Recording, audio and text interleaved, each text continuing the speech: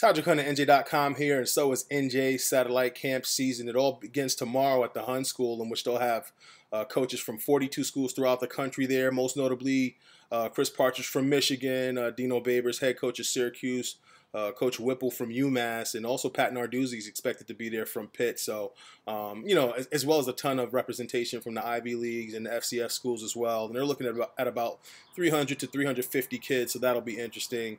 Obviously, Wednesday is a huge day with Rutgers Satellite Camp being held at FDU, and they'll be joined by Temple and Ohio State head coaches Chris Ash, Matt Rule, and Urban Meyer expected to be there, so that'll be interesting. I'm sure it'll be a madhouse. I'm hearing upwards of 1,000 recruits, and it'll definitely have a Rutgers signature on it with some Rutgers, vending outside of the event and some pretty cool bells and whistles I'm hearing as well.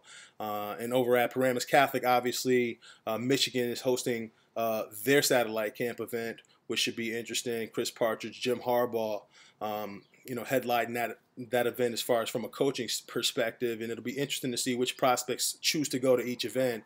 I'll give you guys a breakdown of some of the pre-registered kids over the next couple of days, so you can kind of see, who's going where.